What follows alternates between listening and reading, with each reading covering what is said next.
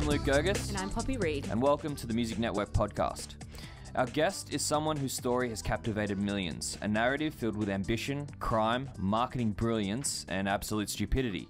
Today, we delve into the mind of Billy McFarland, the entrepreneur behind the infamous Fyre Fest. He's recently been released from prison after serving 4 years of a 6-year sentence and is currently planning Fyre Fest 2. Since we booked this podcast, we've been traveling through America, meeting many people in the music and entertainment industry, and I've asked everyone about Billy McFarland. Each conversation about Billy seems to take the same arc. The person I'm speaking to can't believe how stupid he was. Sometimes they'll call him a crook or a fraudster. And then we start talking about Fyre Fest 2 and how unbelievable it is that he's attempting to do it again. However, regardless of how long or how negative the conversation seems to go, it always seems to conclude the same way. We hope that Billy succeeds at Fyre Fest 2, however unlikely that is, and that Billy can turn his life around and repay all the debts from the first festival. Billy McFarland, welcome to the Music Network podcast. I am blown away by your intro. Thank you, guys. It's a goodie, right? Yeah, I know. I've done a bunch of these recently, and no one's opened it up like that, so excited. Well, let's start with that, actually. So you're doing a whole bunch of press right now. You're doing a whole bunch of podcasts. You've been doing them for a while, but even today you've got a bunch on. Which experience has been your favorite? Which podcast? Yeah, let's go to podcast. Which podcast has been your favorite? I think Stephen Bartlett from the Diary of the CEO has just been one of the most impressive podcasters I've met. He's total savage in like the best way, extremely smart. You like a savage, okay. Yeah, I didn't listen to the show before I did the episode. I showed up hungover, not knowing what to expect, and like really kind of drilled into your like psychoanalysis and everything about me. So I wasn't really sure what to expect for that one, but I think that actually turned a lot of people into supporters in a really weird way. So that was awesome. And sorry, explain that. How did it turn people into supporters? I think the conversation just wasn't what I was expecting. So it got raw and it got deep and it got there very quickly. And I think people who heard that conversation for, the hour and a half or 2 hours that it was, just help support the brand. So yeah, if we can, find 20 or 25 core Fyre supporters from every podcast, I think it's a huge win for us. How are you defining a supporter? Someone willing to come to Fyre 2 with limited information to be there and be part of the cultural moment, not knowing what's going to happen. And we were joking that I think the guests for Fyre 2 are going to be far more interesting than people that come to Fyre 3. Because once it works and everybody knows it's great, that's whatever. But I think the people who want to take that risk are the ones who are very unique. Let's go into taking that risk as well, because I understand why Fyre Fest 2 needs to happen in your world. It's going to positively impact your reputation. You're going to be able to pay back the vendors and investors as well. We're also going to see the initial vision that you had for Fyre Fest, of course. But what drives that passion to then go into investment rooms and pitch Fyre Fest 2 again? So paying everybody back is the most important thing for me. I think I violated the trust of people who supported me for 4 or 5 years prior to Fyre ever existing. So if I can go and shake their hands in 2 years and hey, I did it, that's really, really empowering for me. But two, I think the idea of Fyre 2 just is still there. People want to escape reality for 3 days. They want to meet 3,000 or 4,000 interesting people and just have an adventurous weekend. So I think the demand for Fyre almost has increased since COVID and I think since the interest in a traditional stage with 100,000 people staring at that one stage, that's kind of dwindled. And I think people are more interested in experiences and adventure and what happens when you do these things with other people. What do you think drives that belief that people are going to give you their money again, though? Yeah, we did a pre-sale last August with no information and a bad selfie video, and that sold out in a day. So I think the demand is there. We have a really funny marketing approach for Fyre 2. I think a total 180 in the first one, definitely more parody, more self-deprecation, but still kind of showing the adventure of a Fyre festival. So excited to roll it out. And who's on your team? Is there any people from Fyre Fest 1 that's involved in Fyre Fest 2? I got to interview Andy King in 2019. He came to Australia to speak at Big Sound. Oh, nice. Amazing person. Yeah, he's great. Is he involved? Andy's helping out for sure. We haven't figured out what that means yet, but I'm sure he'll be there in some capacity. We have a couple of the original people, but the difference this time is that there is a controlling partner who is a festival operating company who's actually in charge. So they'll let me do my crazy, plane rides, lobster dives, marketing stuff, but they'll actually run the show and make sure your tent is going to stand up from the storm. And who is that controlling partner? Who? They're a festival company who just does festivals full time, and they'll be making an announcement in the spring. So you're not allowed to name them yet? Not allowed to name them yet, no. Why? I don't know. I'm under an NDA, so it's up to them to make their own announcement, I guess. Are they waiting for ticket sales to be? No, when they announce themselves, they'll announce the final date, the final location. They'll put tickets on sale alongside that announcement. Is it a public company? No, I don't believe so. No. Okay. And how big's the team behind Firefest 2? It's pretty big. People-wise, I'm not sure, but there's like an overall festival company. There's a talent partner, and then I kind of have like my internal, Fyre marketing team, which is much smaller than it was before. But yeah, I guess big ambitions and a lot of interest, and we're targeting the winter of next year. Does this mean you're taking the role as a CMO with Firefest 2? I guess probably like creative director, CMO is a better way to describe it.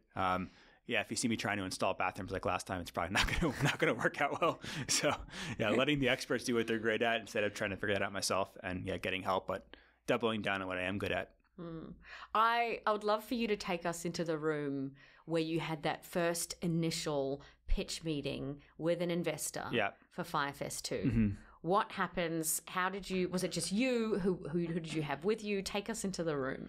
So I knew a couple of the larger festival companies from 6 or 7 years ago who we did not work with. So the first conversations were with them, like, hey, do you guys want to take this over?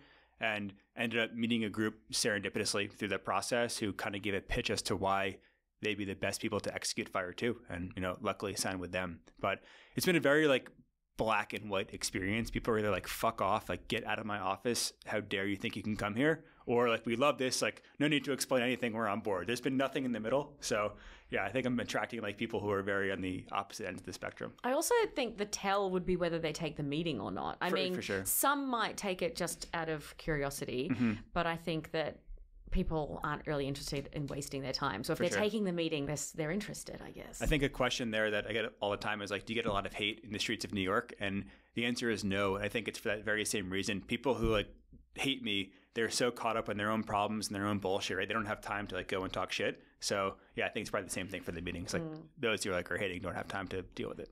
And then another one of the big questions that's hanging over Firefest 2 is how you're booking bands. Yeah. Are you having to pay them 100% deposits at this point? How is that working? So the partners booking the artists, I've obviously been on some of those calls. We've, working on the first couple of headliners. And I think ultimately, over the past 6 or 7 years, the music business has changed a little bit, whereas it's an attention game now. So I'm sure there are a number of artists who will say absolutely no to Fyre 2, but I think there are a large number of artists who realize that once they come out and say, like, we are headlining Fyre 2, the attention, the press, the media they'll get is going to be very valuable for them. And they are being offered 100% deposits? I don't think so, no. But not up to me, but I don't think so. Yeah. I know you did a podcast chat with Tosh. So just like everybody was paid, all the bands are paid for the first Fyre Festival. So we do have that proof point going for us. I think that was glossed over in the coverage. But yeah, there you go. All the artists were paid. Yeah, and I heard you wanted Kanye there. That would be fun. What do you guys think? I would like to see it. Kanye is so divisive for me. I don't think I know enough to even speak on it, but I would absolutely love to write about that as a journalist. Mm-hmm. So you think it's like a big brand moment? Huge brand moment. Yeah. I fucking love Kanye. Yeah. I mean, Kanye is one of the greatest artists to have ever lived, and he has done some fucking moron shit. Yeah. But I fucking love him. Mm-hmm. And I think that's kind of on brand with Fyre Festival. Yeah. It's like you're obviously a marketing genius. Mm-hmm. Like there's no doubt about that. But you've obviously done some fucking dumb shit. For sure. And so it's like it's a perfect fit. Let's bring them together. So I think what's crazy is like, I agree. I'm like, that's 1 + 1 is way more than 2 in that situation. But wait, can I ask? Kanye has been very open about his mental health struggles. Okay. Do you have any mental health struggles in the same way that he does? I think that would be a bad excuse. I think, my bad moments were just like, lying to investors to raise the money. So I don't think I can use mental health as an excuse. But yeah, I mean, huge fan of Kanye's music. But I think what's really interesting is, have tried to pitch that concept to various people we're working with. And they're like more scared of Kanye than working with me. I'm like, how is this possible, guys? Like, I went to jail for doing something wrong, and you're willing to work with me, but not him. And like, some of them are, some of them aren't. And maybe it's something we can work out, but maybe not. But yeah, I thought that was interesting. Have conversations with Kanye's team happened? I don't know. I can't comment on that. You don't know or you can't comment? Can't comment. That's out of my territory. We recently got bought by a public company, our media business. Oh, cool! Congrats. And one of the first things that I learned about being part of a public company is when something is being worked on or likely to happen and you can't actually say confirm that, you've got to say I can't comment on that. Got it. That's what you say. So that's what you just did to us. Got my mouthpiece right, boys. So Kanye West is definitely playing Fyre Fest 2. You heard it here I did not say that. Can't comment. Do you have a CEO? Like, who's your person running Fyre Fest 2? Yes, the operating partner is in charge. It's like a 51-49% kind of arrangement. So Where you have 49? yeah, correct. So And they're putting up all the money. Yeah, they're in charge of the financing, budget, et cetera, et cetera. So I can't touch that, unfortunately. Okay. Last drilled down, one word answer, Fyre Fest 2 question. Yeah. When is the event happening? Because I've seen December this year and then I have seen winter of 2025. Yeah. When's it So happening? we are targeting early next year. So like winter 2025. Gotcha. Date and location will be announced shortly. We have offers from a few different Caribbean locations, and I kind of have my favorite, so we'll hopefully announce it soon. We'll pick it soon. So I think one of the biggest challenges you're going to face is building trust, obviously, right? And hasn't the date moved a lot? So it wasn't like November and then it got pushed back to March and now, am I getting that No, right? we never announced it. We did like a window. We said like between December and March. So we said between December 24 and March 25. Okay. And we said like date to be announced soon. That's what you were talking about when you said there's a lot of blind faith. Like the characters that are going to come to Fyre Fest. But that makes it interesting, have right? blind faith, because you've been very clear that ticket prices range from $3,500 to $1 million plus. Having fun with it. and that it might the date is subject to change. So $3,000 to $1 million plus ticket price ranges. The pre-sales were at what price point? So we did a $500 pre-sale for like the 100 tickets, like the first thing last August, and those went really fast. Okay. And then did like a $2,500 pre-sale, and then the main ticket price will start around $3,500 and go all the way up to $1 million plus. But we've had 110 people apply for the $1 million ticket, which I think is fucking insane. 110 people apply. Who are these people? Would they like to invest in the Bragg media? Don't steal my customers. I'm just kidding. Why not have both? I'm just kidding. Okay, so... But yeah, we did like a joke saying if you have to ask who the lineup is before spending $1 million, don't come to Fyre. I'm like, oh my God, it's like that lingerie that worked thing. really well. If you have to ask, you can't afford. Exactly. I love it. Okay, so you owe how much? 25 million? 26? I think it's 26. Okay, and if Fyre Fest sells out at all the price points you're putting, how much money will you personally take home? Ooh, really good question. I don't know. Your guess will be better than mine, so have a go. I think that if Fyre goes as planned in 5 to 7 years, that I'll be paying off my restitution in full.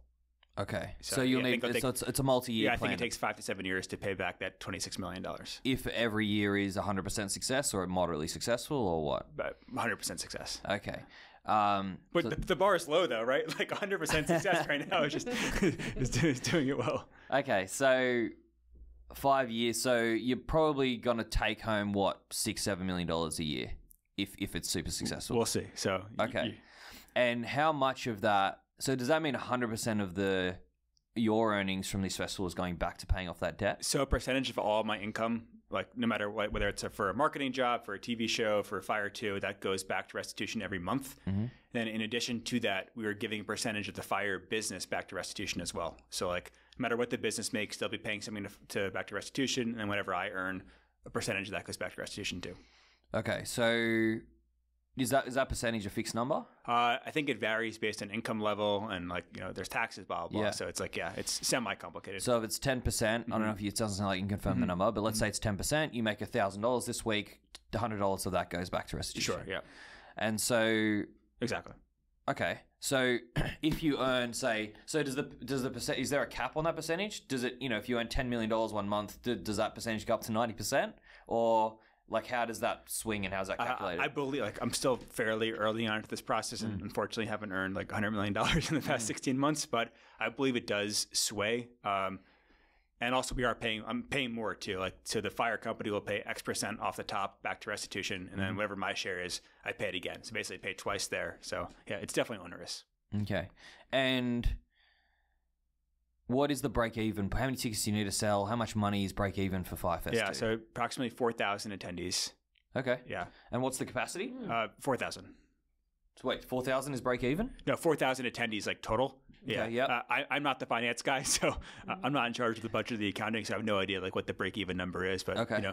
we fully expect that we will sell out our 4,000 tickets like very quickly after the announcement. Okay, cool. So again, I mentioned in the intro that every conversation I'm having about you in America is, it always concludes with, we hope you succeed. I think the whole music entertainment industry, the more successful people there are in general, this has nothing to do with you even, the more successful people are in general, the better it is for everybody. Yeah. But then there's the added story to you is, if you succeed, everyone gets paid back, which is also like working in your favor. Super cool, yeah. Right? So you've got a lot of people, like, despite what people might think of you or how they feel about their personal experience with Fyre Fest 1, everyone, I haven't met anybody who's rooting for your demise. And people might have been rooting for your demise at the first time. For sure. Because when people have big swings, I feel like everyone that doesn't have a big swing wants the person to fail so they don't feel worse about themselves. So you had everybody a lot of people rooting for your demise in the first festival. It fucked up, like couldn't have gone worse. And now everyone's kind of rooting for your success, which is a weird kind of... It is weird, right? It doesn't make sense, right? But that's what's happening. And so... We love a comeback story. Well, yeah, but anyway. We love an underdog. I don't know if the word's ironic. I don't know if I'm not the journalist. I mean, you're better with What words does than I that am. feel like? It's kind of ironic. Is it? Yeah. Is that the right word? I always like it, but it plays in so many aspects of life too. I think when I was at my most successful point in life, I was always trying to prove that, I had capital or resources or the ability to do things, and like everybody didn't believe me. They thought I was poor. And like now that I actually have nothing, like no one believes me. They think I'm super rich. So it's like, why are people always in the opposite spectrum of life? It's really, really funny. Yeah. So I like question, if somebody is an investor or somebody has a lot of capital, the thing that I always ask them is, would you invest in Billy? Like, would you invest in his new venture, or would you invest in Fyre Fest 2? And the question that always comes back is, well, I don't know if he's a genuine fraudster or he's just somebody that just fucked up massively, right? And that's what is in everyone's brains, I think. And every time that they see you do a podcast or see you make a decision, that is the calculation I think is having in everyone's brain, and why I think it's really smart you're doing all this press, because you're trying to tilt people to the right way. But to really answer that question, I think you got to look at your other projects, and then that is important data, right? So I think one thing that's working for you is the Magnesis card, right? Now, I know that there's been some press out there saying people feel ripped off and whatever, but I actually... Press and experiences. Yeah, from the experiences. But I actually anecdotally have spoken to members, and they have nothing but good things to say. And I think when I read personally, and I'm sure there's people with some bad experiences, but I feel like there's bad experiences with almost every company, every startup. I actually don't put too much weight on the Magnesis customer complaints in a way, because I think every startup has their issues, and the anecdotal evidence that I've had with people who were members are incredibly glowing about it. So I think that's a good data point for you. But do you want to just touch on Magnesis and what that experience was like for you, and where you think, like, it's not operating anymore, right? No, it's not. So Magnesis was around for almost 3 years before Fyre, and for 2.5 of those years, I think we over-delivered 50x to every customer. It was like the last 4 or 5 months prior to Fyre when complaints started happening, and it was me mismanaging, making bad decisions, getting attracted by the shiny light of like a Fyre festival too. So certainly made a lot of mistakes there, but like I am very confident that for this like first 2.5 years, like the X number of thousands of people who had Magnesis were, very, very happy and getting over-delivered with it. So the complaints came because your attention was elsewhere and you took your foot off the pedal a little bit with it. In the Bahamas trying to execute Fyre 2 and like not there. And I think it was due to my inexperience, but the brand was largely based on my input, right? It was like me working with other companies to create interesting offerings like for the customer. So if I wasn't doing that, the product wasn't as good as it was, 6 months prior. So certainly made a lot of mistakes, but I don't like Magnesis itself, I think was like a great value proposition, and the customers got their money's worth for sure. I think on this point, I was talking about this earlier today. It's like, I grew up being told there are good guys and bad guys in the world. Then I go to jail and I realized like that couldn't be further from the truth. And I think maybe 2 or 3% of the people there were like actually bad people, but everybody else, they got desperate. They didn't have opportunity and did something, somewhere in that spectrum of like stupid to terrible. And so, yeah, I think like life in general is more complicated than than we'd like to think it is. It's so true. Through Rolling Stone, which is another one of the publications that we work on in Australia and New Zealand, I got to go to a high maximum security women's prison. And I went there over a couple of days and spoke to many inmates. And my huge takeaway was that they were absolutely victims of circumstance, that some of them really had no hope at all. They were just born into these situations where how could you not get into trouble? So I really understand that. Can we talk a little bit about solitary confinement? Absolutely. Now that we're on the topic of jail. What the heck was that like? I know. So was it almost 300 days that you spent? Yeah, 309 days over 2 stints. One was 3 months, one was 7 months. The 7-month stint, I tried to do a podcast from the jail payphone, which was not a good idea. So Wait, that's what got you into it? Yes. Got it. Yeah. And why is that illegal? It wasn't, which I think made it all the more confusing because it's like you didn't really break the rules, but we don't want you doing a podcast, so we're not really sure what to do. So you're just going to sit here until we figure it out. What got you into solitary in the first instance? I was trying to do a book, so I had like a USB recording device. Yeah, not a good. That was actually. And you against knew the that rules. was wrong, right? Correct. Yeah, that was completely black and white against the rules. Yeah. Kind of ironic, right? You break the rules and you get 3 months, and you don't break the rules and you get 7 months. It's kind of funny how that works. Full of irony. Yeah, not really sure I what don't think you were laughing when you were in fucking solitary for 7 months. It was brutal. But, Tell us about that. What was it like? What was the worst? Read a book from. Have you heard of the book called Shanaram about the Australian guy? Yeah, we are watching the show. Watching the show. Yeah. Oh, amazing! Yes, I read that book in solitary, which is incredible. So. That was what was the worst bit about solitary? I think just like separation from life. I remember I came out of solitary confinement and they had like a TV with some sports thing on the wall, and it's like you're just like staring like the dopamine hits of like seeing a TV show for 20 minutes were insane. Like that's when you realize your sensory deprivation was so bad. It's like a show you would never think twice about watching. It's like you're watching it like this is the coolest thing that's ever happened to you. So wow. that was kind of crazy. But yeah, couldn't go outside because of COVID during the time too. So it's like literally in a concrete box for 7 months. Did you feel that you were going a little crazy? I think what was scary was you couldn't see other people because you were behind these like concrete doors, but you could hear them. There was like an inch underneath the door, and you would hear people like mentally break down. They start banging, they start screaming, they start crying, and it's like, wow, you're literally witnessing people like crossing that threshold of losing their sanity. And that was the scariest part. And like in some way it was scary, and then in some way it gave you strength too. It's like, okay, like I'm not there yet. But in the other parts, like shit, like am I going to be here long enough where, you know, that guy who I thought was a tough guy just like lost his mind. So that was kind of freaky. Yeah, is that going to be me? Yeah, it's that going to be me. Like this guy who I thought was tougher than me is now, you know, screaming these things that are absolutely like insane. So that was really fucking scary. Did you get close?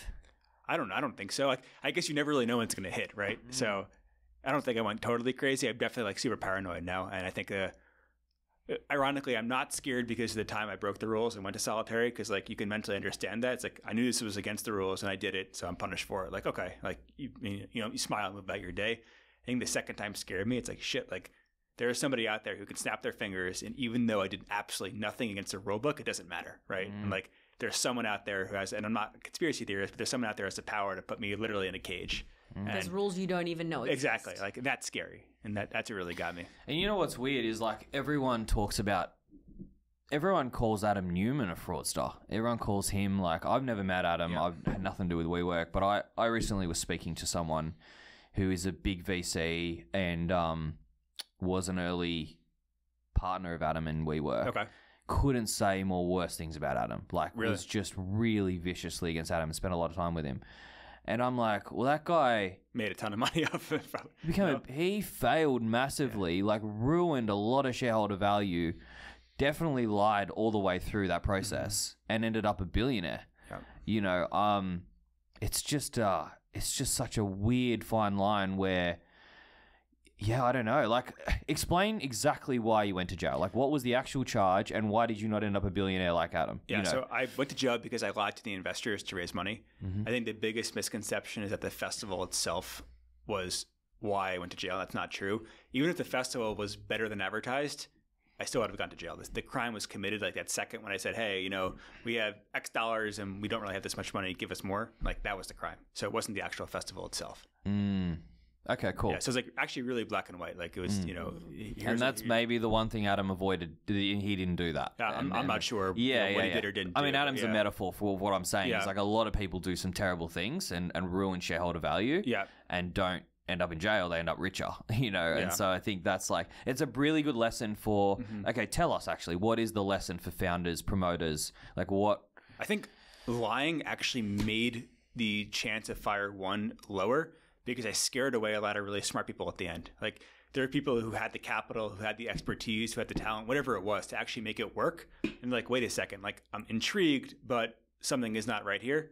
And so I actually think that hurt our chances at the end of the day in some weird scenario. So.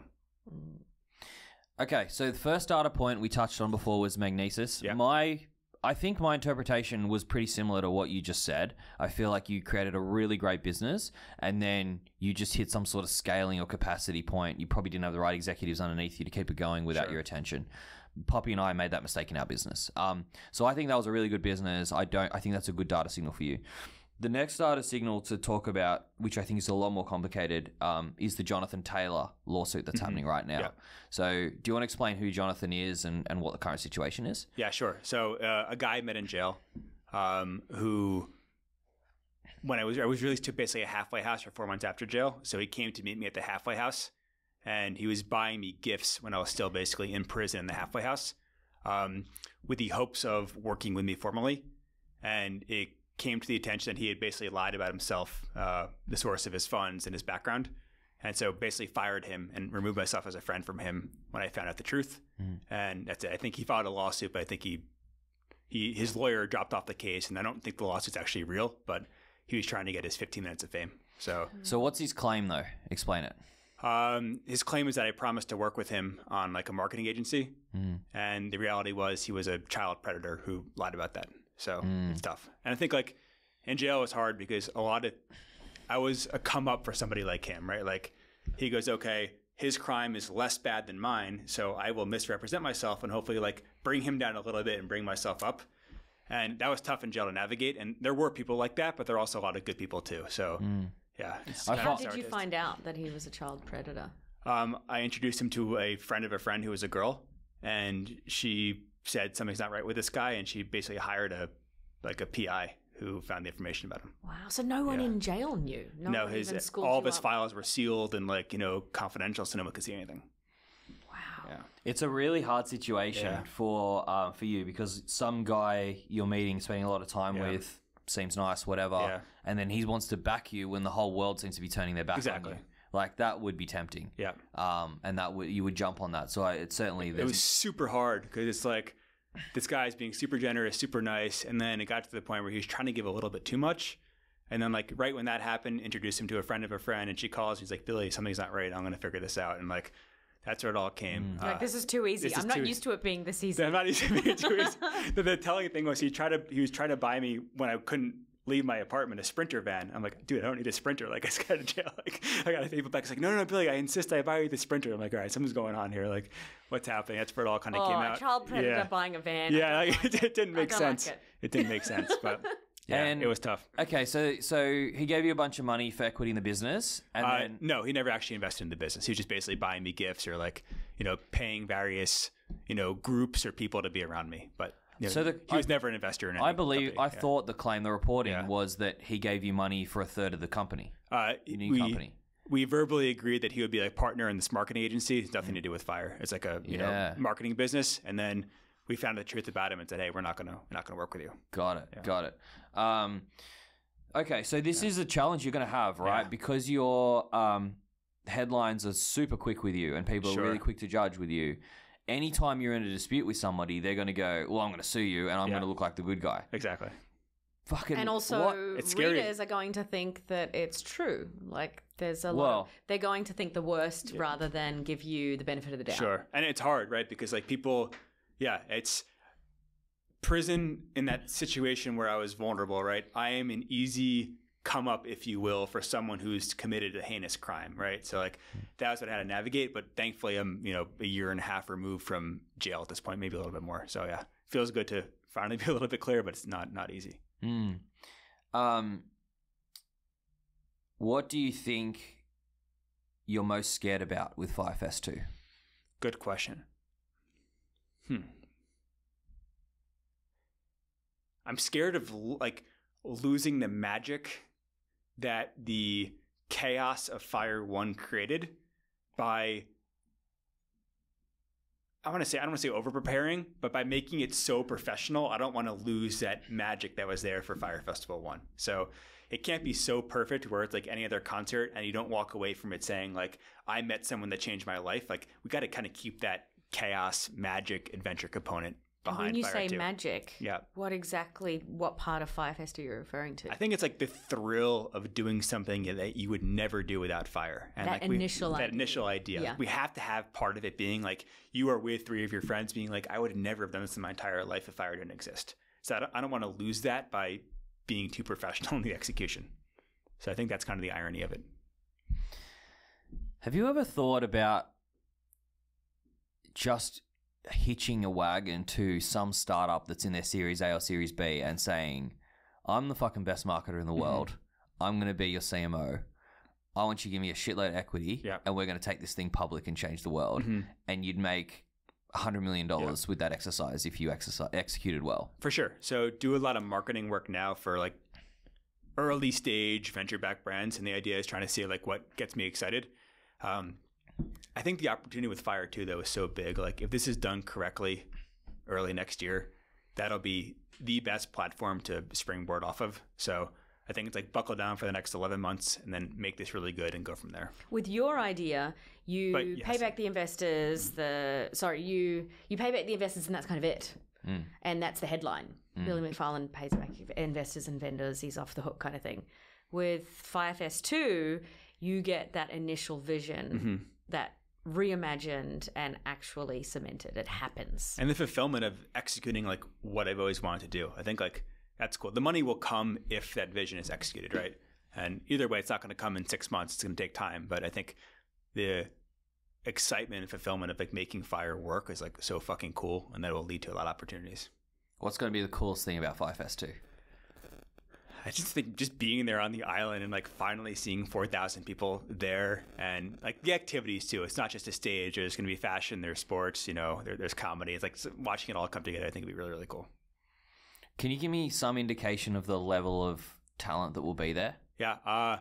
Talent meaning who's performing, or talent meaning who's attending? Comedy. Yeah.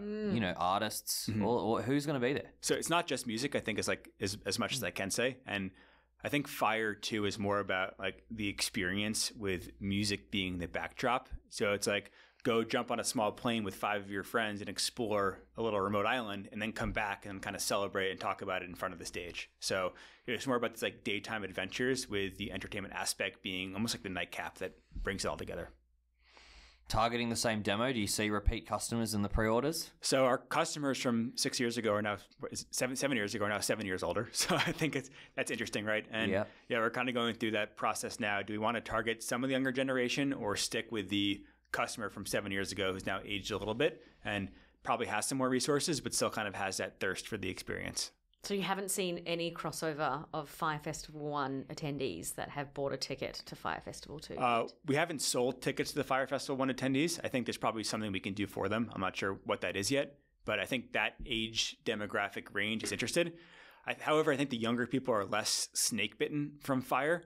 They've heard about the brand, they're intrigued by it, but they didn't experience any like negativity associated with the first one. So interesting for us to think about. When you say you haven't sold it, does that mean that they could attempt to buy, they could like register their interest at history at Fyre Festival 2, the email, and you might reject them? So usually they'll tell us first, like, hey, by the way, I had a ticket for Fyre 1, like what's going on? So yeah, trying to compile that list. What's your answer?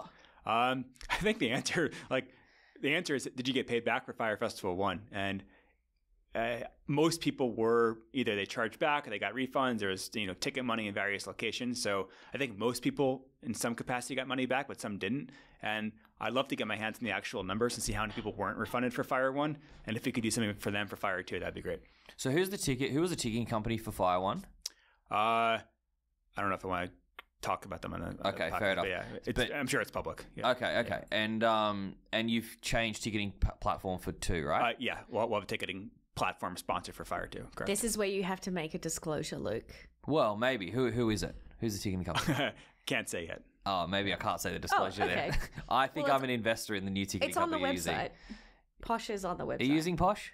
They did our pre-sale, but They did we're using pre-sale. somebody else for it. They're absolutely amazing. Like, Yeah. I think they're going to be a very, very successful company, but we're using a different platform for like the actual, Fyre 2 tickets. Got it. Okay. So I'm an investor in Posh. I got Nice. excited when I saw somebody with a Great, ticket. great investment, I think. Like, yeah, I really, really believe in them. And that's how we met, right? I was talking to one of your friends and Okay. he showed me that he was going to Fyre Fest 2 and I saw the Posh ticket. Yeah. I was like, holy shit, I'm investing in that company. They're and then incredible. that's where we ended up. That's how we ended up here. I think that's a great investment. Yeah. Yeah. Are you going to be making cheese sandwiches at the festival? We have to, right? We absolutely have to. Yeah, but are you personally going to be making cheese I sandwiches? think I have to. But the problem is we want to make the cheese sandwiches good, and I don't even know how to cook cereal. I'm like the worst, Well, cook. the error there is saying cook cereal. That's not a thing. I know it's a problem. So we kind of have like an issue there where they got to be good, but I can't make them good. But I have to cook them also. We need to see you with an apron making sandwiches, man. I'll just like hand them out or something. Give me like an easier task. Yeah. Give me some Easter eggs. So you're definitely cooking cheese sandwiches. Definitely cooking cheese sandwiches. Yeah. Is Ja Rule going to be involved at all? No. Okay. What happened with you and Ja Rule? I think it's hard, right? Because like whether it's him or anybody else, I was ultimately the one who was responsible for Fyre 1. But I kind of feel like there are certain things that are best in the past, and like new experts are on the table are really helpful for Fyre 2. I do think it'd be funny to have 50 Cent at Fyre 2. Just to, Holy shit. Oh my And that ends up being... just for some irony. Oh, my... He's not a partner in the festival, but I do think it'd be funny if he performed at Fyre 2. So let's make that happen. It's so good on so many levels, especially if Fyre 2 succeeds. Like, head and 50 Cent's the one that made it work. That is so like, fucking it's funny. almost like that was a plan from the entire time. Was Ja Rule an executive? Like, what was his actual role in Fyre Fest 1? We were partners, so yeah, we were equity partners at least. He just covered his butt a little better legally. I think I committed the crime for sure. I was ultimately the one with the final say. Because you were the one also doing the pitch meetings and doing the disclosures. Yeah, I think I was the buck stopped with me. I think it's pretty clear. So I was ultimately responsible. But yeah. Okay, so and he has no equity in the new Fyre Fest. No. All right. Yeah. You know, like when I was when we started the Bragg Media, Poppy and I, when we had one investor, and he put, for an Australian media business, $1 million is a lot of money. We got $1 million to it. We fucked it. We completely fucked it up. We spent it in 8 months and almost didn't have the business. The business hadn't even started yet. Sure. We had no goals where we were. And then I took a plan back to the investor and co-founder, and I said, all right, here's what you're going to do. Here's how you're going to get your money back. Like, we're just going to abort plan and just run it super lean and just draw as much profit out as possible. He goes, oh, well, what are you going to do then? I'm like, I don't know. I'll go get a fucking job. I don't know. Yeah. And he goes, oh, so I just spent $1 million on you and you're going to go and give that learning to somebody else? And he's like, fuck you. And he doubled down, and then we ended up making the business work. Amazing. This is, I mean, I don't know what the personal relationship is with Ja Rule, but this is what I'm thinking. Like, he just fucking ruined his brand. He backed you. He ate shit. And now you're going to go and make it work and he's not going to be a part of it? Like, surely he's...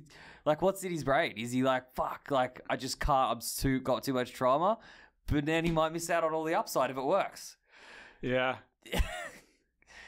Understand where you're coming from. I think, the interest of my partners and I think lies elsewhere too. So, yeah, we're excited about Are you saying it's your decision, not his? I don't know. There's been no offers made to him, and there won't be. So we kind of have a creative direction that we think is funny, but also going to be successful that we're going to sprint towards. All right, 50 Cent. Some things are leaving in the past. But 50 Cent should perform for fun at the festival. I think that'd be great. Let's make it happen. Do you have a Broadway musical coming? There is a group making a Broadway musical. I think they are fucking hilarious and amazing at their jobs. So I'm very excited for that. I think it's like, if it goes well, right, it's like 10 Fyre festivals a week or however many shows a week they do. So I think it's like a really cool way to, open it up to the world and do it regularly. And Are you involved in it? I mean, they're in charge, so hopefully they'll let me mess up some aspects of it or, show up and have some fun. But yeah, I'm excited for how they're going to tell the story. I think they'll probably tell the most accurate representation of what happened, but also make it fucking hilarious. Have you met who's going to play you? I have not met who's going to play me, but obviously I've been spending time with the people who are producing it. Oh, cool. Do you get a say in who will play you? I don't think so. I think it's up to them, but yeah. So you got a piece in it, right? I hope so. Okay. I hope so. I just interviewed on the Variety Australia podcast. I just interviewed Tim Minchin, who did Matilda. Okay. And he was explaining the economics of how you get paid by Broadway, and it's fucking good. Even though you get pennies every play when it takes off. It really works. It's like a venture capital kind of investment, right? Like most fail, but if it works, it works. So 1 in 10 apparently. When's that going to be ready?